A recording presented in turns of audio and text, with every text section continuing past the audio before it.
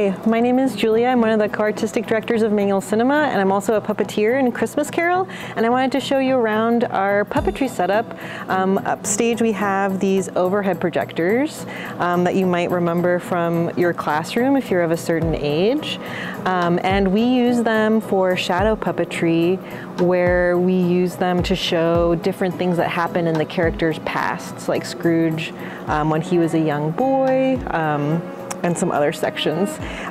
What we do is we have 3 of them to operate as kind of like each is like a different camera, so we can have a different shot. And we can do different things, like we can double expose, we can crossfade, and those are some of the ways we use the cinematic vocabulary on the overhead projectors. We also do different types of shots, like close-up or far shots, where you can see.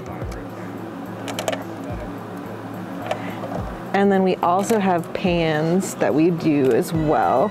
So we're trying to sort of emulate different camera movements on the overhead projector.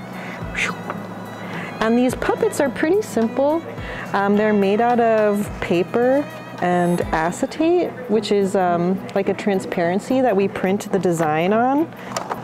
The materials we use to make the puppets are really simple. They're made out of paper, and then the background is acetate that's designed on the computer, and that's how we get the transparent colors on the screen for this pan as an example. We also do a lot of little tiny mechanisms, so in order to get the puppets to animate, they have tiny little joints that are tiny pieces of wire. If you come over here on the projector, you can see they're tiny little joints made out of little pieces of wire. And then the tabs are also made out of acetate, and that's so we can manipulate them without you seeing our hands.